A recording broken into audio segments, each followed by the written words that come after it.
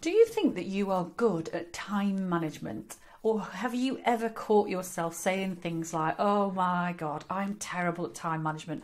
I am really bad at focusing. Why are other people so much more organised than me? Why can I never get everything done in my day or in my week? Well, I am here to let you into a little secret. You are not terrible at time management.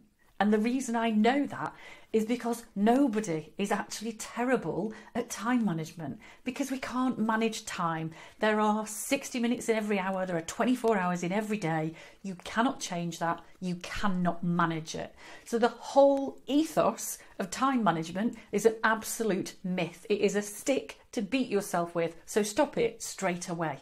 However, what you might want to think about is, how good are you at managing the way you use time? Because that's the one thing that you can manage. You can manage you. You can't manage your time. You can manage what you choose to do with it.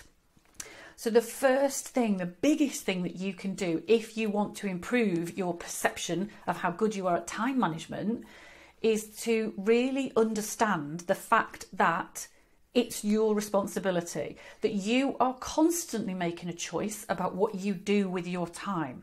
Now, that choice might be to be distracted. The choice might be to get stuck on social media and scroll through there for the next 200 hours. The choice might be to ignore the things that are on your to-do list. The choice might be to get your head stuck into something that's actually not that important, but you really enjoy, and it's going to take you 2 hours when you thought it was going to take you 10 minutes. But every single one of those things is a choice. So if you really want to improve your time management, then what you really need to understand is it's your responsibility. It is always your choice. But if you want to get better at how you manage your day, then here are a little sprinkling of things that will help you to organise and structure yourself perhaps a little bit better so that you become more organised, more focused, and really feel better about the way that you are managing yourself and your day.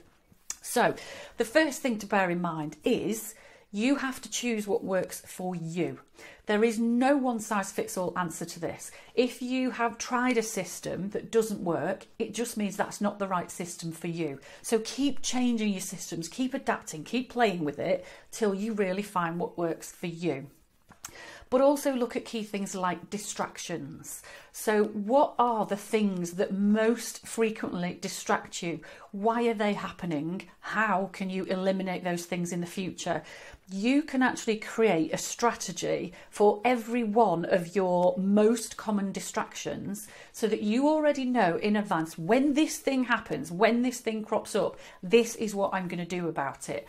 And that might be setting a deadline, it might involve setting an alarm, it might involve putting something into your diary instead of dealing with it right then, it might involve telling people that you will call them back rather than doing something straight away. So there's lots of ways to deal with it, but the first thing you need to do is recognise what are my big distractions and then what is my approach to each one of those going to be in the future.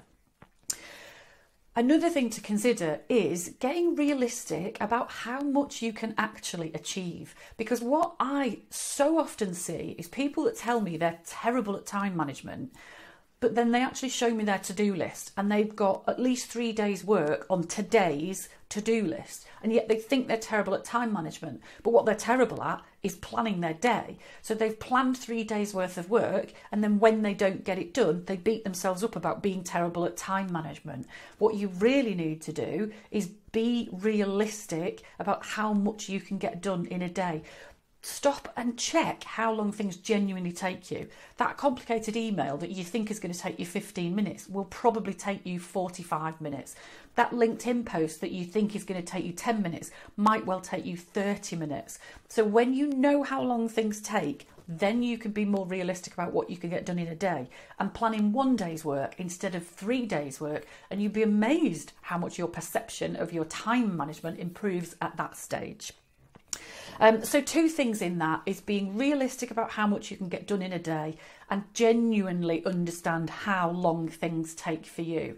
So really, all you need to think about to improve your time management is being realistic and understanding what works for you and how long things take you and then take responsibility for making proactive choices throughout your day, throughout your week.